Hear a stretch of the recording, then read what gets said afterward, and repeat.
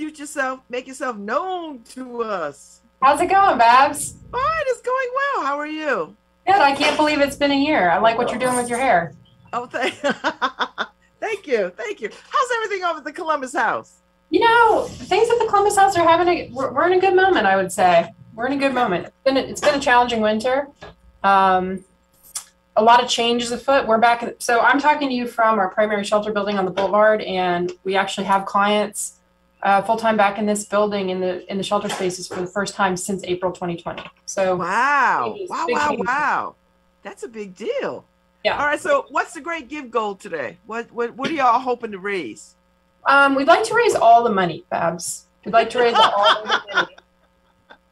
I'll check in with my development team. We were very fortunate to have a $7,000 match, which I suspect we probably met yesterday, because when I checked in yesterday, we were doing great. But I'll find out from them this morning. Okay. All right. So why should people care about Columbus House?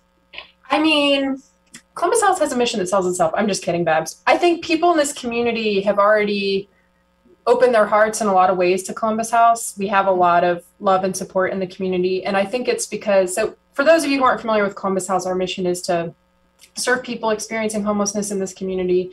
And so many people resonate with that mission. They understand that the deep inequality in our society, which allows some people, some of our neighbors, to sleep outside, isn't acceptable to them. And Columbus House exists for that energy, to say this isn't acceptable. We're going to support people who are in this dire crisis. We're going to get them into stable housing, and we're going to work on the solutions that'll prevent people from having this experience in the future. Okay. So how many people do you serve? So Columbus House serves just under 3,000 people a year. Okay. Which sometimes surprises people, because they think of Columbus House as being like the building on the Boulevard, which is the primary shelter building. But Columbus House is actually in its 40th birthday year. So we're having a big birthday this year. We were founded in 1982.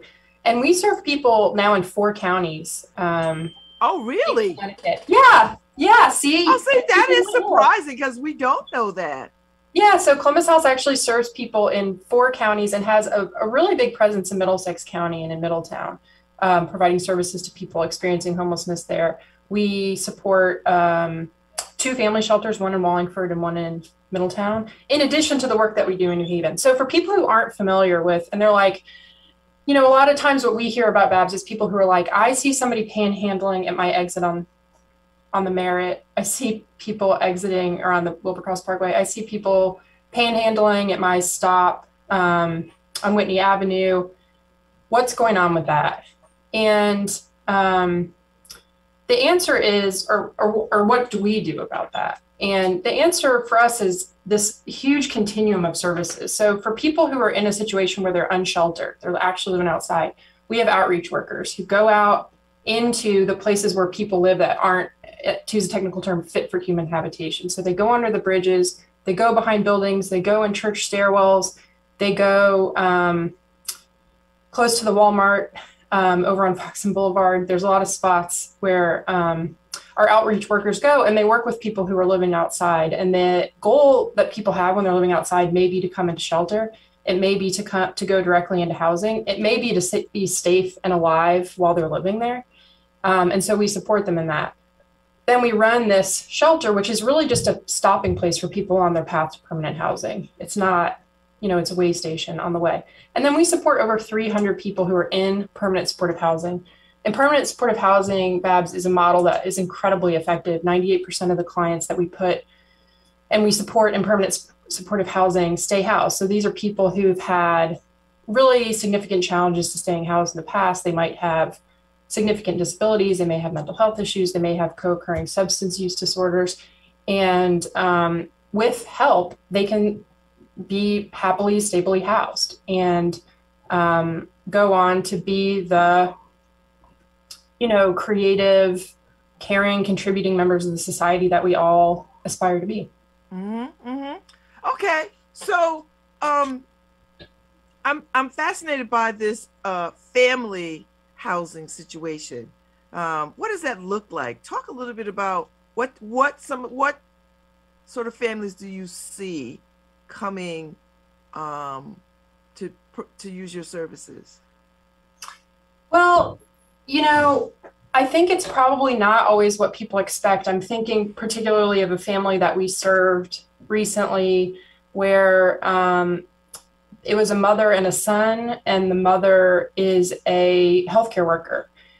And she had some unexpected bills. And in our economy, there's so many people who are working people and their wages don't support a lot of saving, right? So when you're in a situation where you're a single parent, you have a kid with a lot of needs, and you have a job that pays the bills, but just barely, a lot of people find themselves in a situation where their unstable housing becomes homelessness. And we're really fortunate at Columbus House that the two family shelters we run are actually townhouses. So if you saw them, Babz, you would not be like, oh, that's a shelter building. You would just be like, that's an apartment.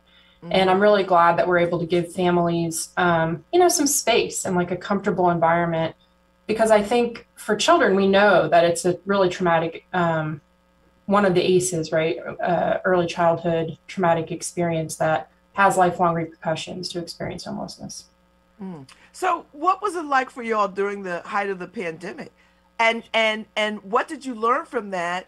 Because the pandemic is still with us, and if this comes back around in the way that it did, what do you do? Are you prepared? Did you learn lessons? What? So many things. So first of all, one thing that we learned is when something really devastating like a global pandemic hits this community will support people who are in dire need of help, like people experiencing homelessness. So the people of Greater New Haven came out and supported Columbus House and the work that we do, really lined up shoulder to shoulder with us to make sure that people were safe, that they had access to vaccines, that they had access to medical care, that they were safely housed.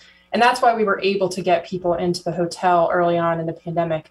I'm really happy to report we had 0 COVID deaths in the shelter population. So we didn't have anybody, we certainly had people get COVID, but we did not have COVID deaths. And I think that's totally a testament to the safe environment we were able to put people in. Using the hotel as shelter was a big learning experience for us, for our clients.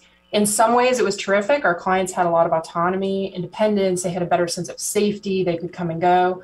They had access to, a bathroom and a kitchen whenever they needed it. In other ways, it was challenging as a shelter because, like I said, shelter is a way station. It's not your permanent home. And the hotel could be so home-like that for some people, they were like, why do I need to leave this? This is pretty great. Which I was glad that we were able to give them that experience, but also really wanted them to have the benefit of an actual permanent home and a place that they could stay. So those are some lessons that we learned from the hotel experience. And then the thing that's happening right now, Babz, that's really, I think, the big takeaway is that we have hundreds of people, and I can give you the number because I just got it this morning, who are matched right now with the housing subsidy. So they have a voucher assigned to them, or they have some other way that the government can help them pay their rent in a short or long-term way. And they cannot find a unit of housing to rent. Oh, but that's true for people who are not unhoused, right? Like, exactly, just trying to find an apartment. Yeah.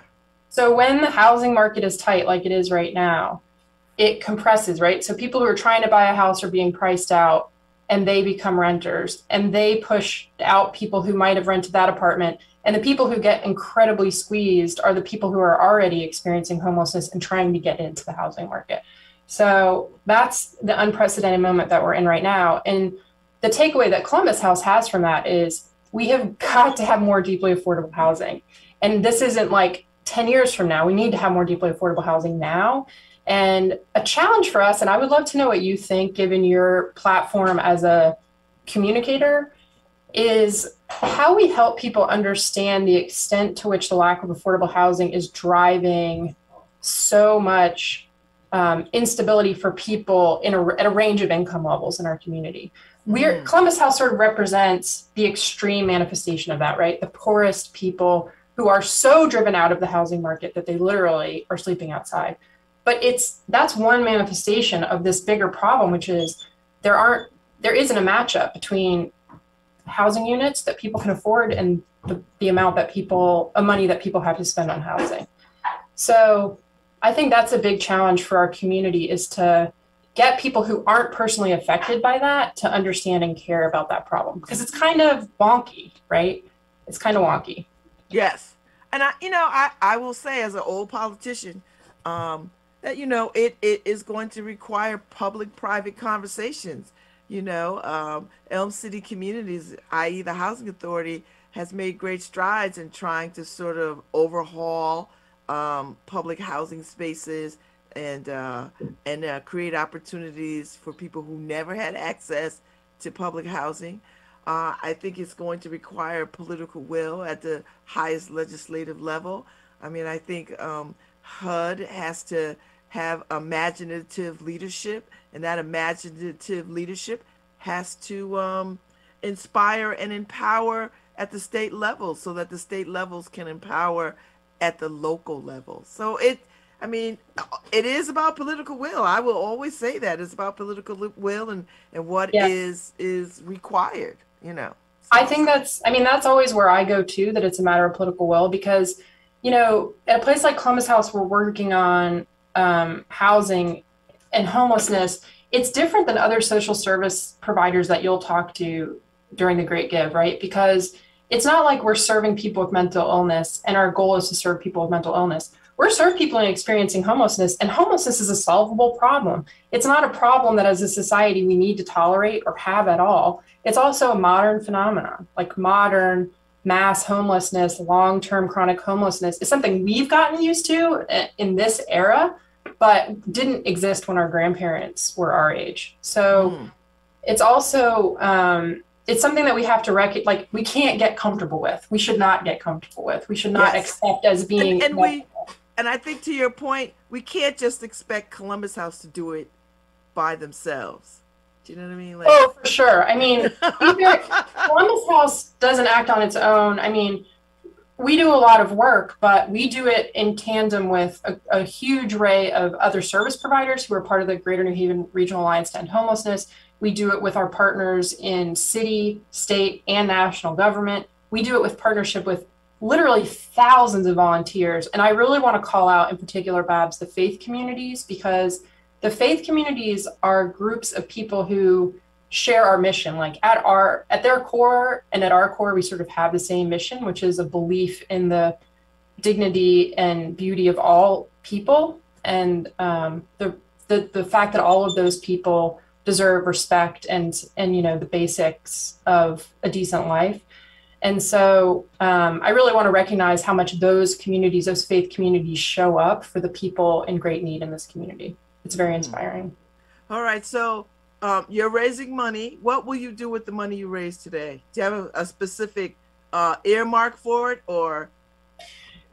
No, I mean, the sad reality, Babs, is that we have to raise money to make government programs possible. So we have to raise money just to have the things that people think of as being government programs, like a homeless shelter, for example, exist. But some of the things that we're able to do when we do fundraising is provide basic needs to people. So, for example, when somebody moves into their permanent home, we make sure that they have all the stuff that they need to make that house a home. Volunteers contribute that directly by assembling welcome kits and that we can use to give to people when they're moving into units. And then we also use donations to buy those things. We use donations to buy bus passes, which are a really big deal. Bus passes probably sound like a minor thing. How can that really matter? But if you're experiencing homelessness and you don't have income, to get to an apartment, to look at it, or to talk to the landlord becomes a huge problem. To get to a job interview, to get to a doctor's appointment becomes a huge problem. So one of the things that we do where we don't have a stable funding source to support our clients is buy bus passes. So we use money to support basic needs. We use it to support bus passes. We use it to run programs that aren't funded by the government, like Abraham's Tent. Are you familiar with Abraham's Tent, Babz? Yes, I was a member of the Church of the Redeemer on Whitney and Cold Spring, and that was one of we supported that program. I sat with the gentleman because we had shifts, and I sat with the gentleman. I played cards. I watched movies. I just sat and talked to them. So yes, we did that at our church. So I know that mission. I know that program very well. Our church, as you know, Church of the Redeemer is no longer a working church. We sold the building. It's becoming an apartments. But I hear Abraham's Tent is still moving through churches, right? It's still part of a church community. So your listeners who aren't familiar with the program, I think Abraham's Tent is one of the beautiful things that Columbus House does. It helps create very greatly needed shelter beds in the winter by coordinating with faith communities that open shelter beds essentially for a week within their congregate spaces. So within their rec room, wherever they want to set it up. So we'll have 12 people who are committed to being in the program during the winter. Columbus House transports them to these sites in the evening and picks them up in the morning. And then the churches and the synagogues and the mosques do the incredible work of supporting these people, just like you just said. So they provide them with a meal, they provide them with entertainment, in your case, movies and conversation, they provide them with a safe, warm place to sleep. But the thing about Abraham's Tent, Babz, is that it's not just that it creates these very badly needed shelter beds in the winter, it's that it creates these relationships that you just described, that it creates conversation, that it connects people. We have congregations that do a week of service together. So you have the synagogue and the church down the street joining up to do the service together. You have all the congregations meeting at the beginning and end of the winter to talk about how the program is working. So the multiple levels of connection and community that program builds are really beautiful to me. There's something about Columbus House that I really treasure. And that's a program that is completely volunteer funded, like it's completely funded out of donations. So that's the kind of thing that somebody donating today could support. And if they wanted to put an earmark and say, please fund Abraham's Tent, totally okay with me. We always need money for that. I want to thank the congregations that participated in that because we haven't been able to do it in the last 2 years in the same way. Yeah. Very much hoping that this year we'll be able to open it again. Yes. And I want people to know that there's training. So it's not like, any old church can do it. There's training, there's commitment. There's all kinds of things that happen before you can even get the first guests to come and stay at your church. So and it's a big deal because people stay up all night, right? The place has staffed all night, and so all night. I think it's interesting because in some ways volunteers tend to want a project that's like pretty time limited. They want to do something that's like for a few hours. But there's a way in which Abraham's Tent is so hard that it also really energizes people because it's like, we're going to take on this really tough thing. And that's a really amazing thing too. I think it's really community building for the people within the congregation that sign up to do that too. Well, it was one of the best things I've ever done. And we've done it over the years. As a church. On my website, Babz said it was one of the best things she's ever done. Yes, you absolutely can. It really was quite moving. And I wasn't afraid. It was just one of the most holiest things that you can do. It is at the heart of what my faith calls me to do, to be in service and to be in service to someone. That really was it. So thank you for reminding me of that, Margaret. I appreciate that greatly. So. Well, it's one of the great pleasures of working at Columbus House is getting to feel close to that work every day. And, in my role, I really get to support people whose work is doing that every day. And you're right. You didn't feel afraid and you made connection because it just reminds us that everybody is people, people are people. And I tend to think that that's one of the reasons that homelessness persists is that we allow ourselves to believe that people are very different from us. And they're not. They're not. And if you spend a couple hours watching a movie with somebody, you're like, yeah, we both think this movie's ridiculous. We both think this movie's hilarious. Like this movie reminds you of your childhood. I also love to eat that. People are people. Thank you so much, Margaret Middleton. I am happy that I got a chance to talk to you this morning. Likewise, Babz. It's so fun. Let's do it again before next year. Well, I hope you just come on my show and just be a guest. Yeah, exactly. Invite me. It'll be fun. Yeah. Can I come in person though? Well, you know what? We've not opened up our studio fully. So we're still doing stuff. I'm still doing stuff virtually. Paul Bass is the only one that has been doing stuff in studio, and we do pundits a couple of times a month in studio. So but perhaps. Listen, I'm so grateful to y'all because I think it's so special that you take the Great Give as an opportunity to share with this community all the work that's happening through nonprofits. And I know I personally was like, it was irresistible to me yesterday to send out a bunch of checks. Like it really gets me every year. And so grateful to you guys for participating in that. I think it's a wonderful moment. It's great. Yeah, it's a great moment. It's a great moment. It is. It really is. And nobody else can dedicate this kind of time the way that we do to each of these organizations. So it is our pleasure to do it. So. Well, thank you very much. Margaret Middleton. Thank you, I Babz. look forward to talking to you soon. Likewise. Bye. All right. If y'all care about homelessness, send your money over there to Columbus House. The Great Give is in effect. We're doing it. And I know of no better organization than the Columbus House.